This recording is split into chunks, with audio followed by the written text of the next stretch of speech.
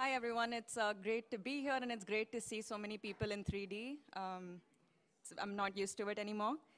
So I'm honored to be introducing our next panel titled Democratic Rights and Privacy in the Pandemic Years.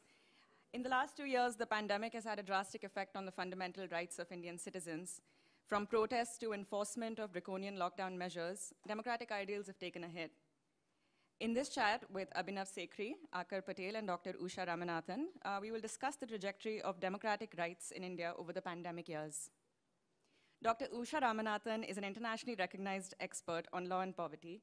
She is a research fellow at the Center for the Study of Developing Societies, teaches environmental law, labor law, and consumer law at the Indian Law Institute, and is a regular guest lecturer at many universities around the world. She is a frequent advisor to nonprofits and international organizations. Dr. Ramanathan is also the South Asia editor of the Law, Environment, and Development Journal. Her research interests include human rights, displacement, torts, and environment. To our second panelist, Aakar Patel is a journalist, a rights activist, and an author. He served as the head of Amnesty International India and currently serves on their chair of the board. Thank you both for joining us. The conversation will be moderated by Abhinav Sekhri, a lawyer practicing in Delhi who focuses on criminal law and procedure. He edits the Proof of Guilt blog and is an off-counsel with the IFF litigation team. Over to you, Abhinav. Thank you. Hi, everyone. So, I think this is working. Yeah. Sorry. Just so for everyone's benefit, the plan will be to have the conversation with the panel for around 45 to 50 minutes, and then we can open the floor for questions. What we had in the previous session was a focused sort of discussion with respect to technology and privacy. And at the start, I just wanted to bring all of us back to 5 years ago, where it's just on the 24th of this month that we celebrated the anniversary of the judgment in Puttaswamy. And Puttaswamy was not just about privacy in one aspect. And one of the most remarkable things about that judgment was the recognition that privacy inheres in every aspect of the individual. It linked privacy to the idea of living a life with dignity. And that promise is what was given by way of that judgment on the 24th of August 2017. What we have had is obviously a change in the way the courts wanted us to look at how we imagine the Constitution. It's not that it wasn't being viewed that way, but nevertheless, what the strength of that judgment was that it forces everyone, it forces the conversation to shift. And the conversation has shifted. Tanmay at the start of our session today mentioned the judgment in Navtej Johar. That is a judgment that is from the Supreme Court. There are countless other smaller litigations that are there, that are pending, where that battle is being fought every day to recognize that vision of a life with individual dignity that is actually at the heart of what it means to be living under a constitutional regime where you are no longer subject to the police power of the state arbitrarily. And where we are today is where we're sort of in limbo, right? And there was a wonderful article by Apar, who I can't see here, but well, over the past week itself, where he talked about the promise of Puttaswamy and what can still happen. And there were certain red flags that were raised there. I would urge everyone to consider it if they haven't. So what we'll talk about is, obviously there'll be a focus on what has been over the past 2 years given COVID and the kind of data maximization that we saw because of COVID and its impact on civil liberties and democratic rights. But also the conversation is bound to branch out into various other directions. So just a heads up for all that. So without further ado, I just wanted to pose a sort of startup question to the both of you, which is, starting with Usha, when we get a judgment like Puttaswamy that really puts a marker on changing it's like a kaleidoscope changing how we are required to view and how the state is required to view the individual. What did you think its impact could be when that happened? Like, I just want to capture that element of promise which may have been lost over time. I'm actually not as despondent as you are. I think it takes people time to understand what a right is. We battled for the right to privacy, maybe we wouldn't have put up such a spirited battle if the state hadn't gone to the court and said people don't have that right. It's a very, very unusual thing for any state to do. And especially one which has a constitution. The job of the state is to protect and preserve our rights and to further our rights. What we had instead was a state, and it's very interesting, you know, we've had three attorneys general, the last three attorneys general, including the one who's there now. Each of them has taken this position, two of them in the courtroom, that we don't have a right to privacy. So it's extraordinary. It's not the kind of thing that happens. I mean, even when a state is violating people's rights, they will call it an exception. They'll call it a state of exception, and therefore they'll violate the right. But here you had the state going in and saying, what do you mean right to privacy to the people? They don't have a right, and we can do, what we will with it. So from there, it's one thing that we have to understand what we fought for and got. It's another thing, it's one more thing that the state is going to resist it. After all, it went there saying that there is no right to privacy. It's not like they're going to slip in and say, oh, the court has told us that everybody has a right to privacy. Now let's work for it. It's not going to happen. So unlike some of the other rights, which are already in the Constitution, say even the right of, the freedom of speech and expression, which is so much under threat today, even that the state knows what it is, and people know what it is. So we kind of know. The ID numbers, the Aadhaar card and the phone number. 7% within And this is Bangalore. So we are living with a government that professes to have an ideology. But it doesn't have any theory of state or a theory of constitution. So unlike other ideologies, let's say Islamic fundamentalism, the Maududi idea, that you have unity of government and then that which comes out of something called Tawheed, and then the relationship of the citizen with the state is determined by a set of laws. So there is a theory. Communism similarly has something like, we have an extremist ideology with no theory of state, with no idea of constitution. So they've just taken, or it's appropriated legitimately, we should say, through the democratic process, but with no real underpinning of what the relationship of the individual is with the state. There is the BJP believes that the individual's relationship with the state is exactly the same as the individual's relationship with the nation. And so for me, my duties are to stand up and to salute and to wave the flag and so on. And those are important. The rest of it is not that important. And I think it shows not only in the courtroom, but also in the language. So if you look at constitutional rights, Article 19, Article 21, Article 25, these are not things that the party sets great store by. These are not things that we enjoy I'll just amend with, what does the Panna Pramukh do? What is the role of the Panna Pramukh? The Panna Pramukh is given a list of people who are beneficiaries. Who's got Ujjwala? Who's got that subsidy? Go to the neighborhood, knock on that door, make sure they come out and vote. That is the role of the state, appropriated by the party, the lack of privacy being the fact that the person who has, because of their economic status, been subjected to bullying, I would say, a pressure most certainly, to be able to act politically in a particular way. This is where it goes. And this is where it goes without any resistance from the rest of the state. The bureaucracy, the people who are part of the EC, there is no pushback from that at all.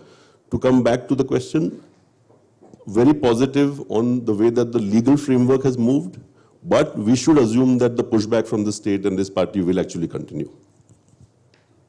Okay, looking at that concept a little more in terms of the idea of the inert state or the benign state, I want to link it to also some conversations that we had in the previous panel.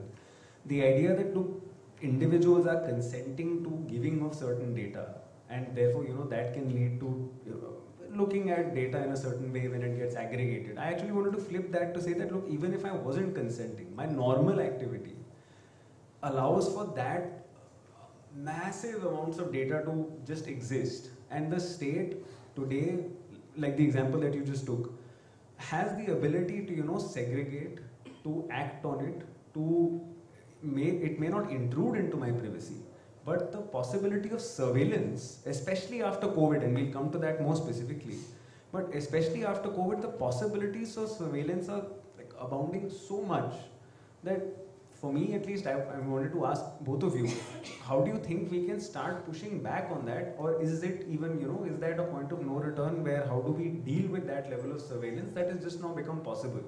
Where even on the minutest of things or even at the bigger things, such as for instance, replacing your toll booths with RFID tags, things like that, smaller things such as, okay, who all have subsidy, who don't have subsidy, you are able to classify a neighborhood in a certain way. So, do you think post-COVID, how do we start clawing back in terms of the surveillance that became possible because of the large amounts of data that all of us were frankly very willing to give also, in the idea of, okay, there's going to be public threat, there's going to be health threat, etc., etc. So a lot of people became willing where they might not have otherwise been willing. So just wanted to have your thoughts for the both of you on that.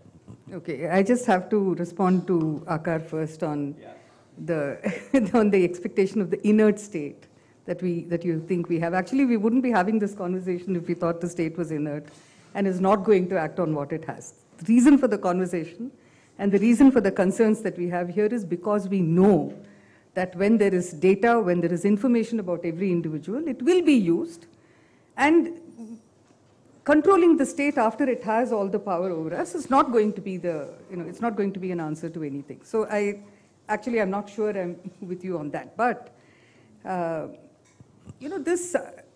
is there a point of no return?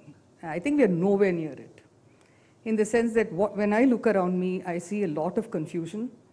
I see a lot of, there's a lot of relationships that are attempting to be developed between the state and companies, state and various data businesses that want to come up.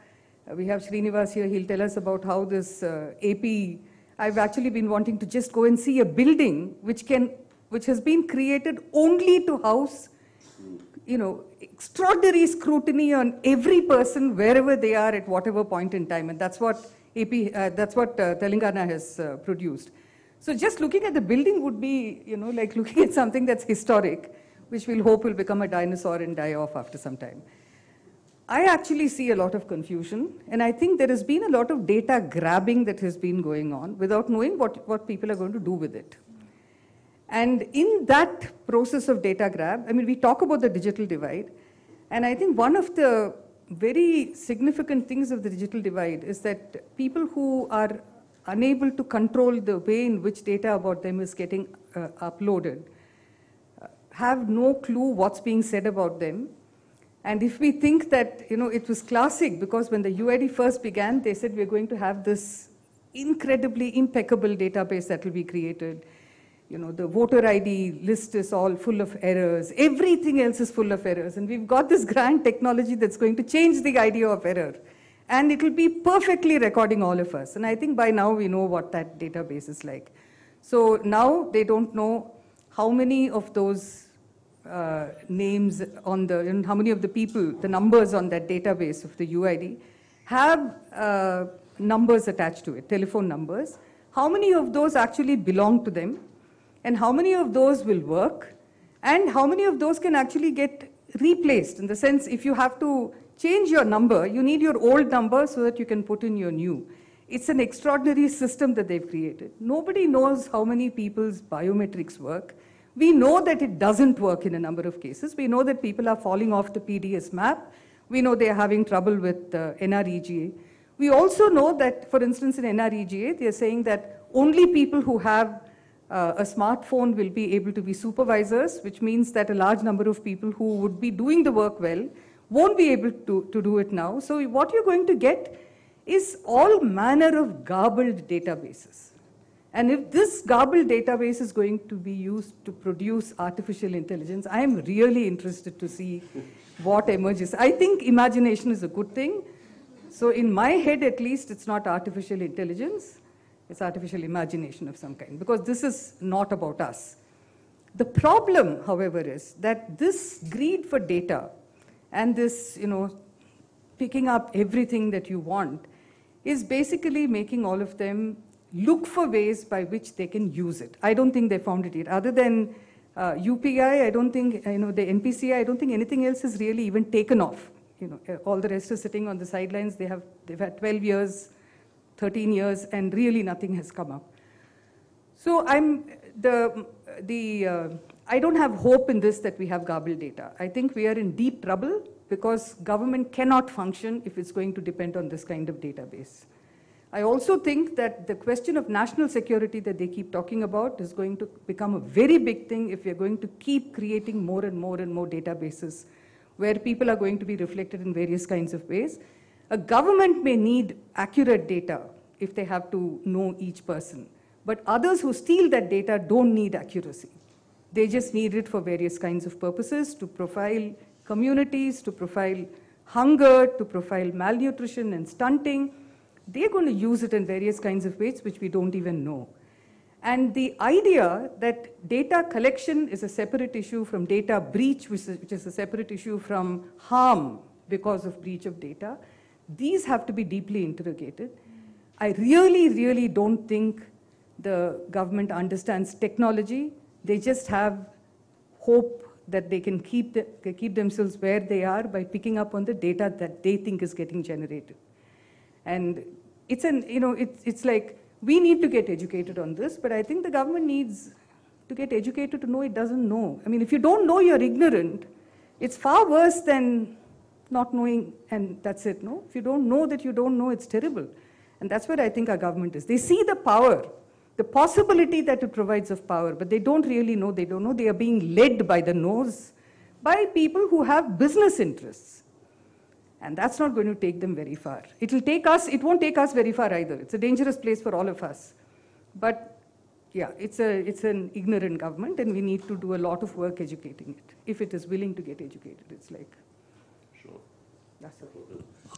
So I think the pushback will come essentially from the lawyers, because I don't think that things like privacy are in the domain of electoral politics in India.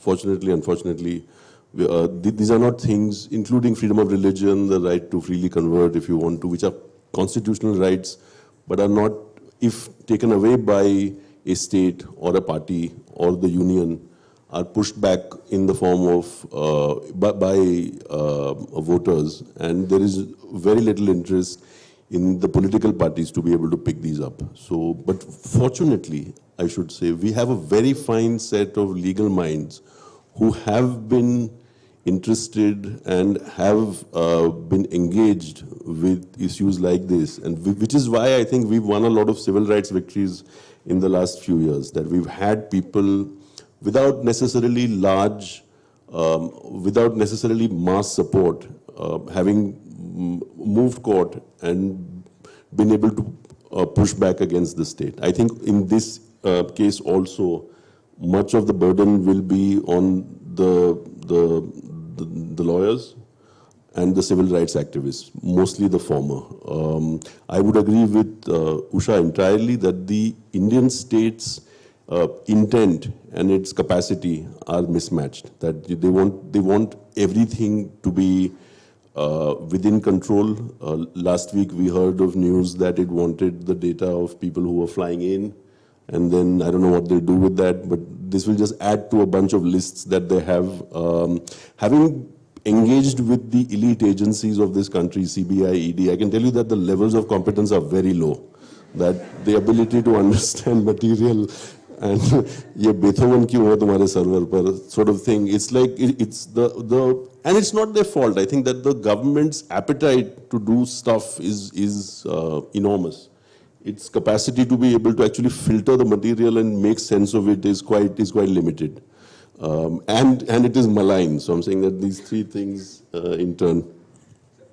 So on that, one thing that, if you were to turn back to Puttaswamy today, you would find that across that really lengthy opinion, by the way, it'll take you a lot of time to get through Puttaswamy today. But again and again, the common refrain is that, look, yes, we are recognizing the value of that judgment at some level is that there is a recognition of the right to privacy. But there are two things that are there along with it. One, we are not defining its contours. That will happen as we go along. The battles are yet to come. The second, one key thing that will be required in those battles is the idea of a data protection law, which does not exist. So what I want to then sort of move our conversation towards is these battles, and where I want to start with is actually these elite agencies that Aakar you mentioned, in terms of, I mean, the police is and will continue to be the most visible form of the state for a common person. And I think in terms of the state's idea of privacy, I think what we see in terms of how the police responds to us, that for me at least sums up what it thinks of privacy. So just your thoughts in terms of what has been in terms of, state action, state interaction with private actors, and any other thoughts at least on that issue. And then Usha could sort of take that forward as well. So we were speaking of Hyderabad, which is the surveillance thing that they spoke of, that Usha spoke of, that Srinivas has worked on. There also, again, in that city, which is not run by the BJP, I should add, the people were asked to hand over their cell phones, and the police were going through them to see what they were up to and what the cell phone would reveal randomly. This is also exactly how the elite agencies so-called act. So when we were raided at Amnesty, the Enforcement Directorate brought along a set of private operators because they didn't have the capacity to be able to clone our server.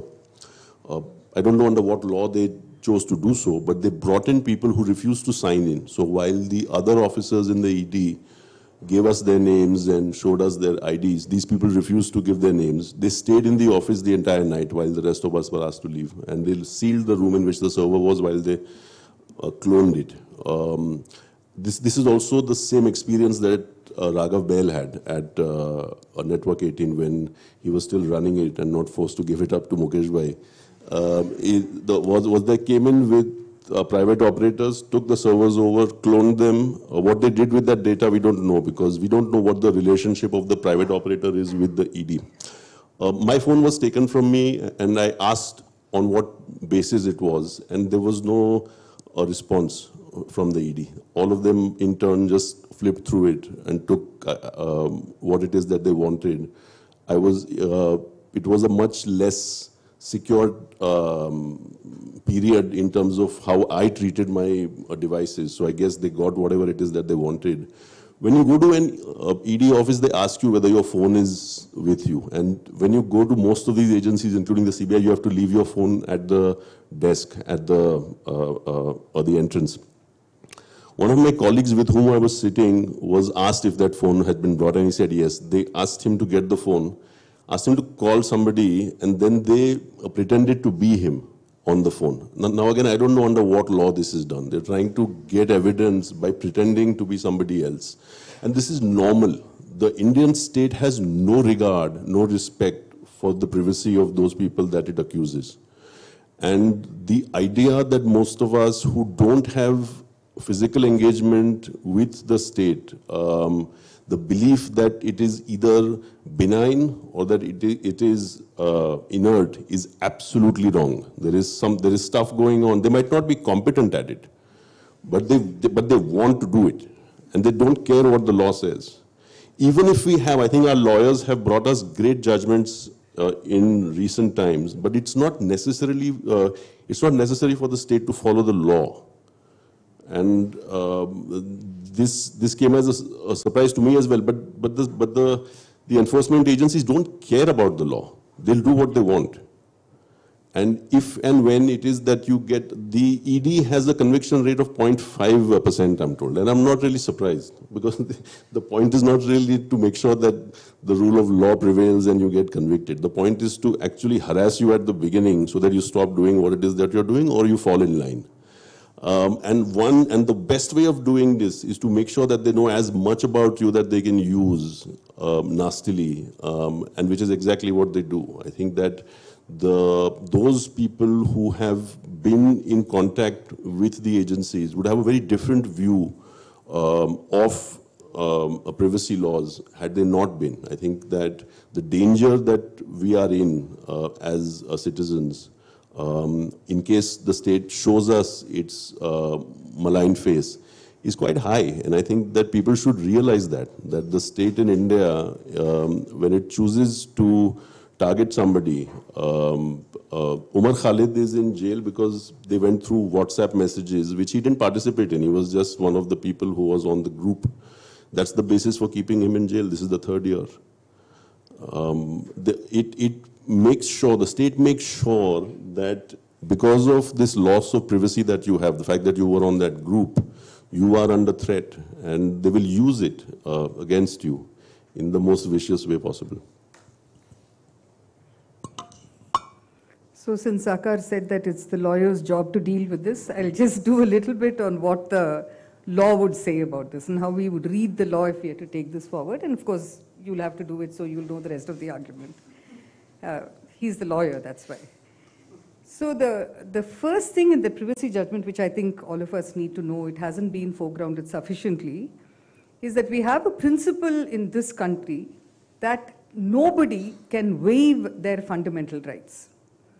So if you have a right and you don't want it, you don't have a choice. You have the right. You may not use it.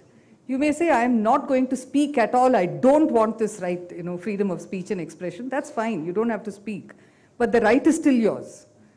So there is no question of waiver. And it's one of the very interesting things that 9 judges, when the 9 judges decided, this was the principle. And very soon after, within a year after, or just a year after this judgment, you have the UID judgment, which is the Puttaswamy 2. And in that judgment, it would seem like, sometimes judges don't know how to read the law. This is true. That's why you have precedents that are overruled, you have curative petitions which go back to court, you have reviews. So judges sometimes really don't understand the law when they apply it. So in the UID judgment, they decided to waive the right to privacy for people who require food. If they need socio-economic rights, then, they don't need the right to privacy. It was not for the judges to decide that on behalf of a people. If you can't waive your own fundamental rights, where does the power come to waive somebody else's fundamental rights? Without even asking them. And even if you did, as a judge, you should know that you can't waive somebody else's fundamental rights. So I think the basic idea of saying that rights cannot be waived is really saying that it is only the people who can hold the state in check. And if you start playing with the rights of people, you can't keep the state in check. And why do you need to keep the state in check? Because people have rights, but those rights have to be ascertained, they have to be protected by the state. So the state is not expected to function like it has limitless powers. All our rights are limitations. They are the limits to which the power of the state extends. And as a principle, I think in the last session too, we mentioned that it is important to establish principles. And it's from principles that we then move to action. And this is the fundamental principle. So there are 2 in that. One is that nobody can waive fundamental rights. And the Constitution is about the limits of power of the state. It is not about the limits of fundamental rights. People have rights. The state has power in a manner, to the extent that it does not violate the rights of the people. So it's a very basic kind of thing. There's the other part of it is what you were talking about, the mobile phones and things. Abhinav has actually written a very interesting article on what all of this means in relation to an earlier case.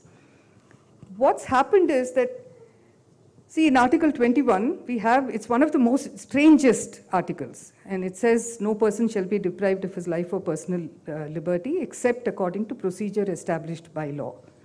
And like they pointed out when this discussion was happening in the Constituent Assembly, for all our other fundamental freedoms, which is, freedom of speech and expression and association and assembly and all the rest of it, they say that there can only be reasonable restrictions. So reasonable is an adjective, and therefore that is subjected to interpretation, but reasonable limits the way in which the state can use this. In Article 21, there is no such thing. So they just say, except according to procedure established by law. And there is a whole history to this. We'll do that another time when we have 3 hours. But for now, I won't say any more. But the interesting thing in this is that this procedure established by law replaced something that was called due process of law. And again, it's a long story, but we just shifted at some point during the Constituent Assembly debates. We must remember that this was, the Constituent Assembly was meeting during partition.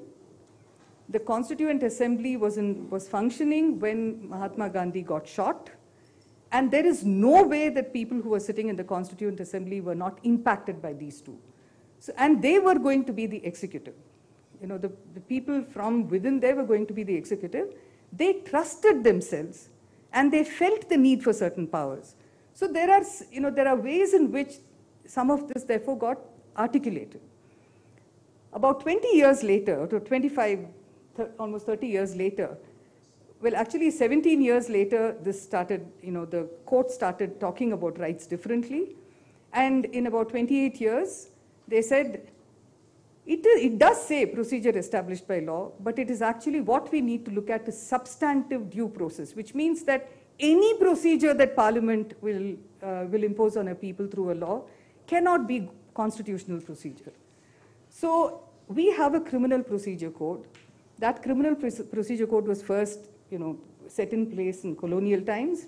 Soon after we got independence and soon after the Constitution came into being, the first round of trying to weed out some of the problems in the criminal procedure code was done. In 1973, we had a second round. And now, the criminal procedure code, like I said about the power of the state, this too is about limiting the powers of those who are entering your home, who are taking you away, who are arresting you, the kind of treatment that you can be subjected to. It tells, the criminal procedure code is about saying you have to operate within this limit. It's not saying we give you a license to operate because we've allowed you to go search and seize. You have to have, so if you're searching, you need to know what you're searching for. You can't say, I'm coming into your house, I may find something, I've got a warrant to enter because I have a case that's there. Now I'm going to search everything. Let me look at what you have love letters from it's not their business. If that's not what they are investigating, then they have no right to be looking at this. Now, it's well recognized now, and I mean, personally, before I launch on to anything else, I'll say, please, all of you throw your mobile phones away. Mr. Nilekani advised me of that when he was talking about in an interview. He said, why are you complaining about Aadhaar? The mobile phone is more pernicious than Aadhaar. So these are the two things he was advising us we shouldn't have. And so I don't see why we are, why we are walking around with this. And as you can see now, the mobile phone is really pernicious. And so, but if you won't, then it's also important to remember that the mobile phone the technology has kept getting changed. And now your whole life is on it. You think a thought, you quickly put it down there, and then you forget you put it there. So it's much more than what used to, when they said an Englishman's home is his castle and you can't just enter and do what you want. The mobile phone is much more than that. So if they want to look at something in the mobile phone, they need to know what they are looking for. And then they can ask for that to be shown. You can't say, give me your mobile phone, I want to know what you have in it. That right actually does not exist. But we have to train the police, but before then we have to train the courts to understand that this right does not exist and why it does not exist. Laws are made by Parliament. We know now that it's not only now, but for some while we've been battling to say that there must be pre-legislative discussion because all of us want to participate in the making of laws. You're making a law, the state sees it as making a law for us, meaning like it's to impose it on us. We actually see lawmaking as saying what are the limits of the state. So we need to be able to say that. We need to be able to look at the law and say, like the Criminal Procedure Identification Act, give me your saliva, give me your sputum, give me your whatever you have. This is not a law at all. So, if you don't have a discussion, and if people don't tell the state what is all right for it to take as its power, that is not legitimate law at all. So, I'll just talk to that because I tend to go on when I get on that. An anecdote and a comment on that. So, a merger of these two I found in a case some time ago was where the earlier law was being used by the police to say that if we had the power to take a thumbprint it doesn't say where we need to take the thumbprint. We will take the thumbprint on the mobile phone. And that means that we will use that to open the phone. So just on that. But where that comes into is the point that you were making was that battles that are being fought. And this is actually, coming back to the point about battles that had to be fought that Puttaswamy had identified. This is one amongst the many of them that are actually in court, where, I mean, the unfortunate thing is that some courts have actually held not exactly in favor of this view, where they have not viewed the law from the lens that the idea of the Criminal Procedure Code of the Constitution is to limit the idea of the intrusion that the state has allowed within the realm of a person's zone, let's say, or dignity or autonomy, however which way you want to frame it. But the idea is that you have to maximize the state's interest as far as its pursuit of an investigation go. If there is a presumption of legitimacy there, which it's sort of surprising that it's something that courts just don't want to question as often as they ought to. That's just a comment that I wanted to make. Wanted to again shift the focus on a theme, and I think this will probably be the last theme that we get to touch on, given that we are running out of time, of the idea that we need to hold the state accountable. And I think it's a theme that, at least on the criminal side, or actually any sort of field, we've seen that our laws are actually still abound with, provisions that are saying acts in good faith ought to be protected. So if you look at the Customs Act or any other legislation for that matter, even the Criminal Procedure Identification Act for that matter, you look at it, it will say that any acts made in good faith by the officer are not subject to any action. But who gets to decide that? And when you think about privacy, I'm just thinking about the example of that movie, The Lives of Others, where that's the job of the police in East Germany. Like, you are, no matter where that house is going to be bugged throughout, they will listen to it no matter what hour of the day, and then ultimately the police has to decide, okay, are they listening to pertinent or not pertinent? Same in the US, the idea that, it's pertinent, not pertinent. If you are listening to not pertinent, how do you hold them accountable? So bringing that to India, I think it's fair to say that all of us may not think that the existing regime is enough in terms of holding the state accountable. But just your thoughts on that, and then, which directions can those ideas be pushed? Because I think without that measure of accountability, especially for things like intrusion into mobile phones, it's sort of illusory to have those rights. So just wanted to have both of your thoughts on that. So some of it is happening. I think that because of good laws, Arnesh Kumar, this week I think it was, this is something new, sort of relatively new, where if you are arrested in a form which is not laid out as the rightful one, it's the police that is held to account. And there was an inspector, I think it was this week, that was sent to jail because he didn't follow the rules. So there is that. As individuals, we can actually push back. I tried to get the court to find the CBI officer who signed off on the document on the LOC that I was put on. Without my being informed, I was told, I was stopped from leaving the country. And had I been told that I was on that list, I might have moved court and been able to get myself out of it. But not being told of it, I told the court that he should be made to pay for my ticket. The court said that the CBI should say sorry instead. But my lawyer did say that he looked terrified, that the man who was sitting there, who had actually put me, and I think that we should push those of us who have the liberty to be able to take on the state and the freedom to be able to do so. Not all of us have that liberty, and I sort of accept that.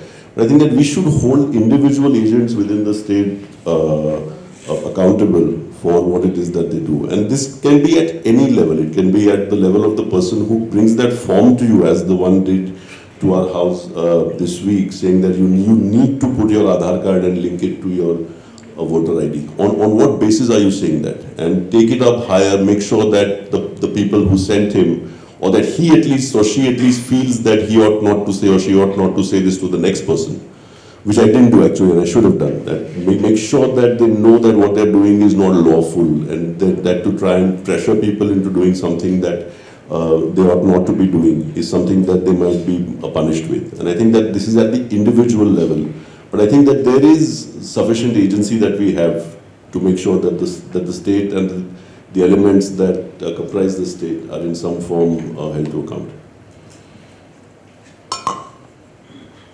If I can just take it slightly tangential kind of, yeah. So I was thinking of what happened with Snowden. So Snowden gets all these documents, he releases them, the state sees him as treasonous, he has to go away and not come back to his country. And then, the state says that, we are preventing terrorism through this, and we need this kind of power because it's a national security issue. And then months pass, and then days pass, and then there is nothing. So 7 years later, Snowden is asking, he asked, since 2 more years after that, he says, so you said that this will help you stop terror activity. Can you give me one instance of where that has happened? I think any state that is going to be collecting this data saying that this is what we are going to use it for, should be asked this question about, did it really work? The classic things that we are seeing in our setup, for instance, is that we have a labor code, all these social security code.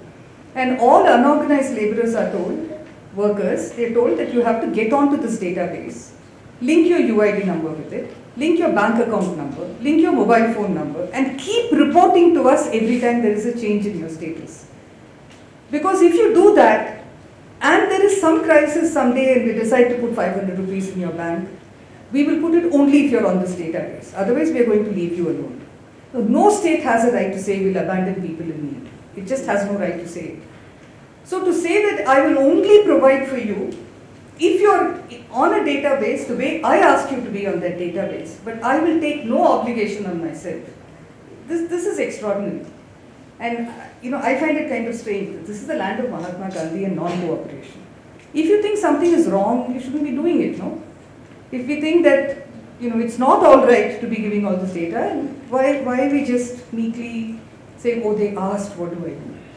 So if we were giving this kind of mobile phone to shopkeepers, I'm not surprised that we give it to the state. But actually, it's okay to give it to the shopkeeper. It's not a great idea giving it to the state. So maybe we need to go back and read permanent record and find out, look again at why Snowden says he did what he did. It's an extraordinary tale which is continuing. So that's one.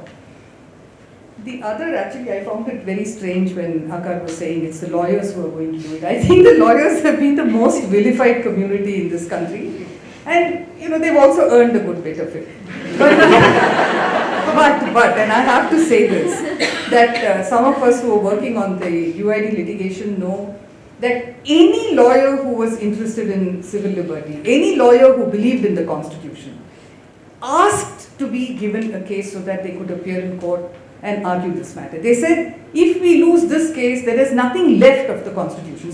When the privacy matter was on, we actually got calls saying, do you have a brief that I can handle because I have things to say to the court. Lawyers who would normally be making tons of money by going from court to court sat in the courtroom and had listened to the other side speak, which normally they would have their juniors sit and write. And when we asked them, why are you here? Shouldn't you be, it's okay, we'll keep notes for you. They said, this is what they said. They said, there will be no Constitution left if this case doesn't go through. So it was that significant. Puttaswamy was not just another judgment. It was not just another judgment on privacy. It was really about securing the idea that people are free in this country. That freedom we have to fight for. That no right is ever given. Rights are fought for. And so this was one stage of that fight, and we need to continue doing that.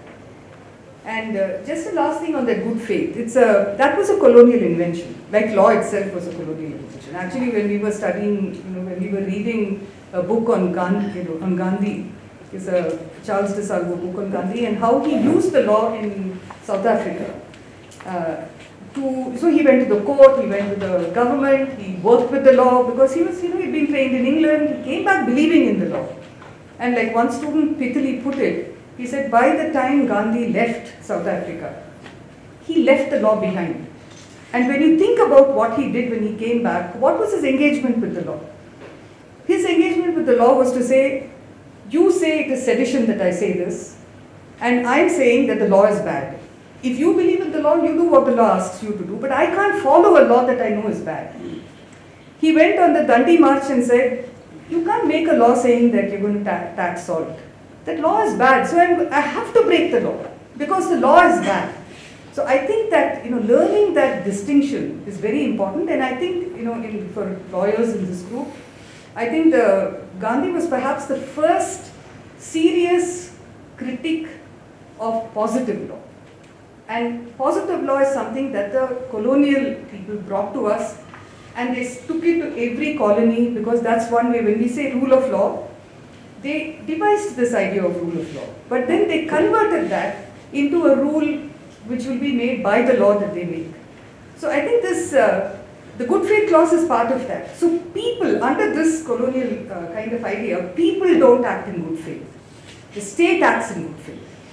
So it's like an inversion of everything that should be. So we actually need to junk the good faith clause from these laws and make people answerable. It's not just the good faith clause. Then there is a sanction power.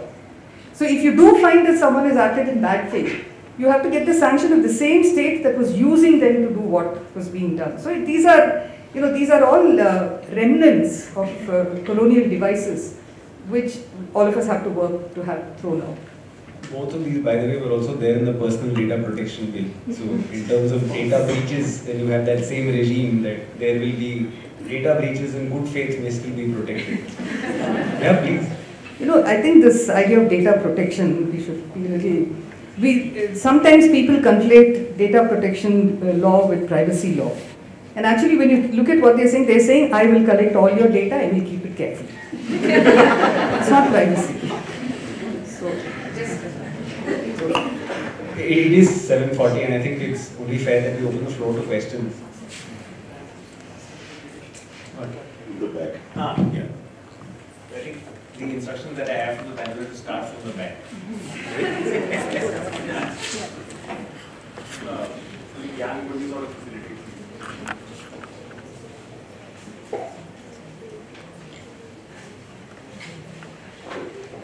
Good evening. My name is Aditi. I'm a journalist.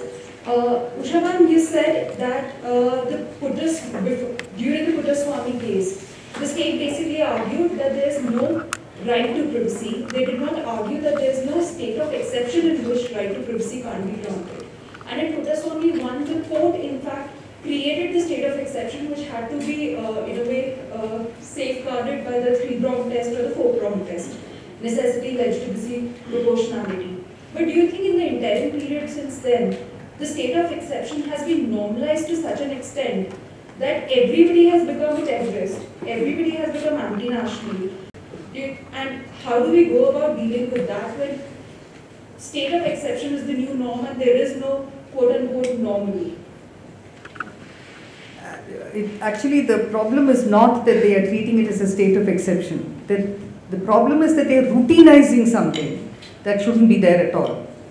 So, and the thing that I think some of us have been feeling for some time is that the delay in the system, it's something that has been said recently too, that you have all these major cases that are, 370, electoral bonds, and a range of cases, including money bill. All these cases are just pending and they keep getting delayed. We noticed this even during the UID case, where you go to the court and then they'll say, okay, let's figure out what we can do, and they'll admonish the court, the government saying, no, you can't make it mandatory, you can't refuse services. If you do, next time I'll wag my finger at you. It didn't work. So they went on anyway, and then they kind of created that whole database. At one point the court said that this will not be treated as a fait accompli. If we find that this is not okay, we will have this whole thing destroyed. But then it did become a fait accompli. So I think the problem is that this kind of delay in the judicial system and this kind of, by the time we learn how to assert our rights, certain practices start emerging. For instance, take the 2019 amendment that they made to the Aadhaar Act. It's completely unconstitutional, it's totally against what the government, what the court had said. It stays on the statute book and companies use it, because it allows them to use it and the state wants them to use it. I think today's paper has a thing on monetizing data. And of course, it's coming to Karnataka for. Karnataka is unfortunately the place which seems to generate all of this in the beginning, and then they come back to you for the So your job is going to be to tell them, I'm sorry, monetizing data is not okay, never mind what you do with it. And there is a difference between anonymity and anonymization. And anonymization doesn't even happen, it can't happen, especially with all the linkings that you've done. So you can't have this, right? So, I'm sorry, when you ask a question, I tend to wander. You have to forgive me for that. Let me just add very briefly to that this is exactly the way that the state handles all restrictions on itself. That Article 19, the right to a peaceful assembly is basically, it exists only on paper. To have what you and I would see on television, on news television abroad, small groups of people holding up placards and banners, 4 people, 5 people, 10 people outside a government office or a corporate office. You can't do that in India. So the right is with the police. So you have to fill out a form to say, we'll be there at this time, so many of us, this is the car number, this is our phone number. I don't know if they ask for the Aadhaar card yet, I'm sure they do. And then it's the police's right to tell you whether you can actually go on to protest. We had this thing in the morning today for Bilkis Bano. We had to take permission from the state to be able to legitimately exercise a fundamental right, a right which enjoys a high degree of protection from encroachment by the state, doesn't really exist. And I think that what you just spoke of is just an extension by the state into all of these other freedoms that we have. Also in courts, we have seen both in high courts as well as in the Supreme Court, where the law officers who represent the state have gone on to say a terrorist has no right to privacy or a criminal has no right to privacy. This has happened in the encryption debate, this has happened in some of the debates related to how evidence is gathered from phones and what kind of evidence is admissible. I think this was in the Bombay High Court. And that hasn't really been challenged at all. Neither by the lawyers, probably because the court wasn't willing to listen to them, nor by the judges themselves. So do you think that also, going back to the point that you made about how a citizen can't waive his or her own fundamental right, but now that kind of waiver is happening and, as you said, has been normatized, so to say. So what do we do in that case? So we let the lawyer speak first, and then like a good academic, I'll chip in on what he says. No, so I just wanted to make everyone clear about one thing, that's basically state argumentation, right? They assert their case at the outset. So a person, let's say even in a bail case, is automatically on the basis of an allegation that may be on the basis of nothing better than an FIR, a terrorist. Ho gaya, that's that. So you no longer have rights because we have an FIR against you that says this. So I'm saying I would give some pushback that there is no sort of combating that. That assertion by the state as an abstract proposition, courts might even agree with, in the sense that even in Aadhaar, they'll find that, oh look, a convict's situation as opposed to a person who is accused ought to be different. So if you were to take it at an abstract, yes, a person who is convicted of an offense as opposed to a person who's sort of got an FIR against them are different. What the state often does, and that links to even what Aakar just said, and that actually is sanctified by some judicial precedent, is that it has a lot of leeway in asserting its position at the outset, and then courts have over time agreed to be on the back foot that look, we won't start questioning you, especially when it comes to questions of the fundamental right to freedom of assembly. That, oh look, if they are saying public order violation might happen, look, we aren't the experts, we don't want to second guess whether it will happen or not, we'll trust the officer on the ground. So if they say so, I'm not really going to challenge it. An instance happened, I think it was last year, there was a wonderful order that came from the Karnataka High Court, but that order came after the right to actually do the protest. I mean, that was nullified. It's just that the judgment came later saying everything that happened was wrong. But in that moment, and that's what happens in assertive freedom of speech and freedom of assembly litigation, the damage is done at the outset because the way that litigation works is the state unfortunately has first movers advantage, that they get to decide the state of play.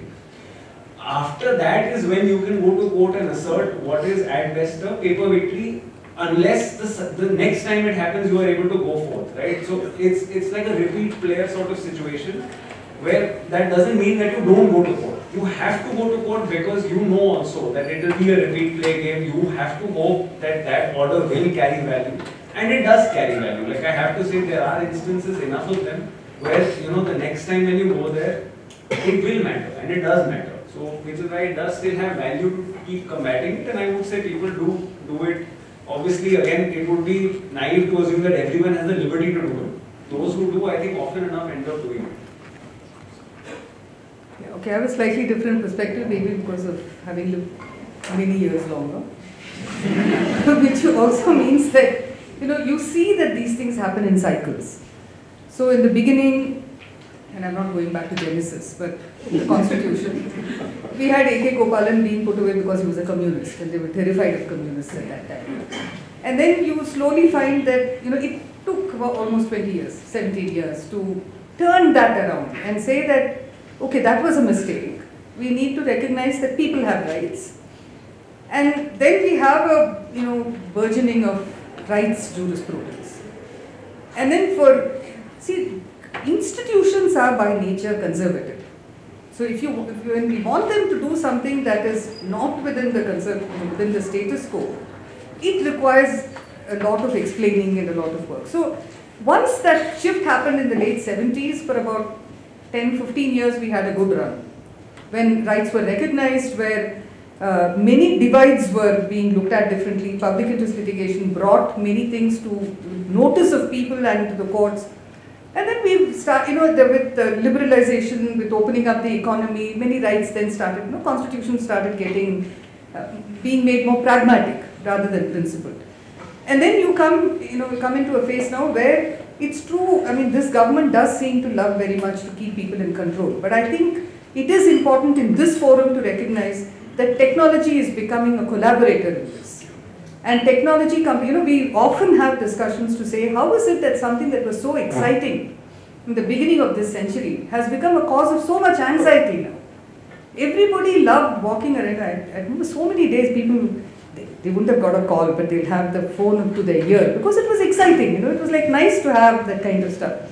Now it's a cause of anxiety.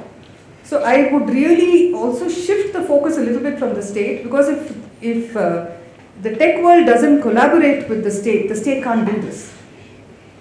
So, and we must remember that conservative institutions take a long time to understand changes that are coming in. See, people who are in the high courts and supreme courts are all above 45, 50. So they, while you guys just get it like this, oldies like me take a long time to understand what you are doing, and we understand a part of it. So the kind of educating that is needed to be done is not just about the technology, but what about the technology means, and why they need to constitutionalize this.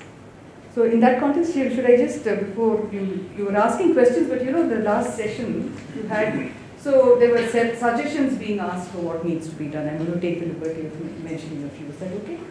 Yeah.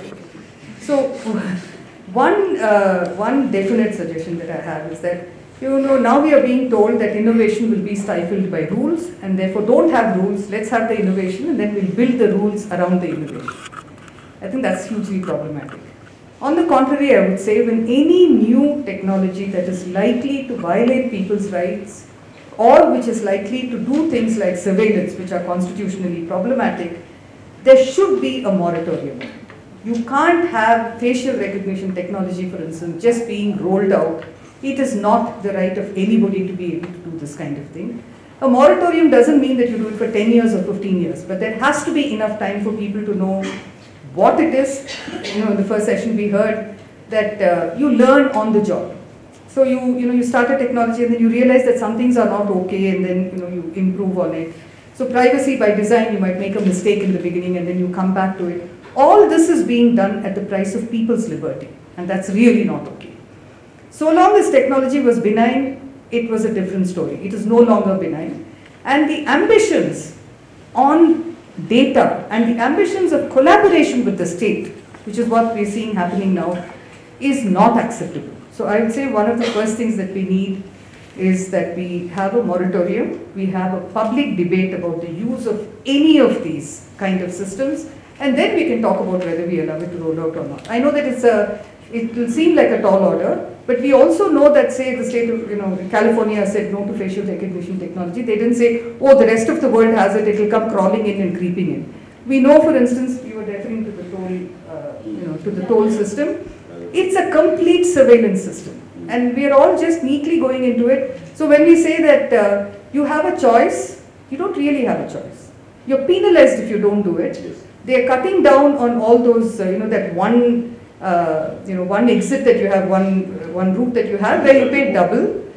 And so they make you they make you look like a criminal because you're not willing to conform. And conformity is to what the first e-toll committee report, if you go back and look, since then you can see that this is the direction in which it's gone. Just quickly, one or two more, and then I'm done. So we also need to look at reports that are coming out from different parts of the world. The rest I'll keep for another time, but this I really feel we need to look at, because there is a report, for instance, which is on human augmentation. And yesterday we were having a discussion about this, and some young people were saying that this is already being used, for instance, in sports. That you find ways of augmenting, so they monitor your sleep, your hydration, how many breaths do you take, all of it. And then they improve your performance in sports. But now it's being talked about, this human augmentation report is about the soldier. They're saying, and what is it that they're saying? They're saying that the human being is inadequate and has to be improved by an interface with the machine. I just think everyone should go back home and spend a little time figuring out whether that's how we want to live. I mean, I can answer for myself. One last question, and I think you sort of overshot time. I asked Gyan to sort of facilitate again. Second from the back, please. Sorry. My name is Gauri, and I'm just a common citizen here. One of my questions is, how does the state determine somebody's religion? Like, unlike age or address, which is physically verifiable, religion is something which exists in somebody's mind, and they may decide to proclaim it to something else every day. How does it decide it, and how does the state enforce this?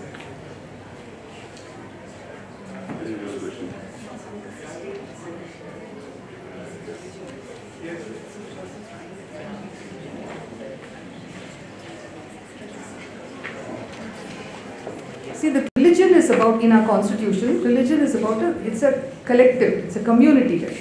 It's not an individual right. So you are recognized as something. And you are recognized by, so if you're born into a certain family, unless you're able to show that you moved to some other religion, that's how the state will treat you. You may treat yourself any way you want. So it is in a sense important because collective rights are also important in the Constitution. So we don't want that right to go away for people who are, who belong to that collective. But for those who keep changing, so for instance, when the census comes and they say, or the NPR, they come and they ask you, what is your religion? And I say, I have no religion. They look at you and then they say, acha, this one is Hindu, this one is Muslim. And then once I put in the thing, I said agnostic. Just to see what happens, whether I am or not, it's my business. But I said, and they had no clue what that was. So I said, acha madam, and they went away without writing, and I know that something would have got written after they left. See, we are also presuming, this is only about, at this point I'm only on what they do in databases. Databases are the creation of those who enter data. So if they think you are something, they will enter it like that. So if I call myself Usha Ramanathan and I say I am a Muslim, they will not record me as a Muslim. Never mind what I do. Yeah, so it's at one level yours is a metaphysical question. At the practical level, that's all it is. There's no metaphysics. The Catholic Church in Gujarat has stopped baptizing people because the police comes in and wants a list of people who've come on Sunday. This is a fact. So they've stopped all baptisms. If I should choose to convert out of my faith into Catholicism, I don't have that right. In 7 states in India, and these are post-2018 laws, if you want to, we are a culturally conservative nation, where if you marry into a family, you're most likely to be able to take on the faith of that family. You can't do that in India anymore. You have to fill out a form before you get married. The state will send a district magistrate or a a collector, depending on where you live, that person will determine whether or not you can actually change your faith. You have the right to say no. It's not just you, and there's a person called the religious converter who also must fill out the form. So it's amazing, but that's actually there in the English versions of all these laws. And the religious converter. Indeed, and the burden of proof is reversed. It's not an adult woman's testimony that she converted of free volition is insufficient evidence for the state. The district magistrate will ask the family she's marrying into and the man she's marrying whether the word is a coercion, whether that was used. She has no agency over her own change of faith. This is where we are. It's just to protect the woman. I think with that, we'll have to bring this session to a close because we've overshot our time. I'd like to call Aakar to the podium. Aakar,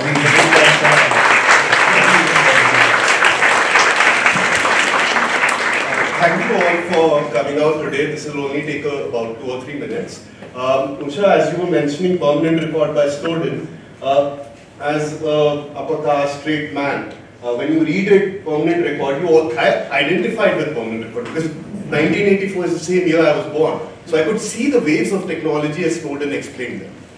So when you get early access to the internet at that age, at that time, it fills you with a sense of optimism, especially if you're an introvert. So I remember reading Arthur Conan Doyle on entire CD, ripping my first song, Rhinestone Cowboy, yeah, like whatever you could get at that point in time, right? And what was my relationship with technology when it first started? It was about joy, wonder, exploration. And that kind of makes me feel conflicted when I look at technology today. I have optimism in technology because it's helped me become the person I am, but I do realize that today's visions are more dystopic. They are typified by Netflix's series Black Mirror, and that's what you see here. That's what we've been discussing. So the potential for good is there because I've seen it. Now, today, why we have kept it, this entire event is Bangalore, is of course because a lot of people on our Twitter always say, why are you only in Delhi, do you have a Bangalore office, etc. We hope to engage more with you. And I'd like to thank the panelists also. Some have actually traveled from Delhi. So we hope to continue engaging not only in Bangalore but in more cities, because we do understand that the conversation around privacy, especially tech policy, is very, it's somewhat like a cabal of lawyers, technologists and bureaucrats, and that needs to be much more open. It needs to have people who feel the comfort to walk in, the ordinary citizen who asks the question. And today would not be possible without IFF staff. All of them are here. They're flown in and there's a social component. So I encourage all of you in the, there's some limited drinks. They run out quite soon. We didn't have the money. There'll be some food, but talk to them and chew a little more. Okay? And in terms of my role and what do I see it at IFF, especially for the staff, is that of a coach. Seriously, I didn't undergo any management training. I stepped from a lawyer to being a manager of an organization and discovering what it means. So most of our victories, our work, is actually done by the staff. They're the players on the field and only the coach. But who's the real owner of this team? That's every citizen of India, especially the ones who purchase the tickets for the shows, right? That's you, the donors. So please help us. Please do contribute because our model is different. We are able to do this. We are able to do 10 different things. We are able to call out IRCTC and get the tender recalled. Why? And unfortunately, that does have a financial component. Okay, so as I end today, there's one book which has helped me actually assess my relationship with technology. It's completely not about technology. And it goes back to this theme about dystopia and utopia. If you look at the dictionary definition of utopia, it means the place which is not here. It's a fantasy. And the dystopia is an inverse of that, right? These are all visions. And there's a great book by Gail Omved, which is called Seeking Begumpura, the social vision of anti-caste intellectuals, which says that Kabir dreamt of his utopia, calling it Amarpur, city of immortality. and sang of Premnagar, the city of love. Raidas imagined his own version of it and named it Begumpura, city without sorrow. It would be a city where there would be no taxes or toil. In quotes, where he could wander freely with his friends, something a Dalit could never do in actual Banaras. So today, even if it doesn't serve towards a utopic vision by itself, the imagination does help in manifesting our reality tomorrow. So it is important not to feel despondent, not to give up, to keep pushing on. Join us for these conversations upstairs. Thank you all for coming today. Big round of applause for all of us.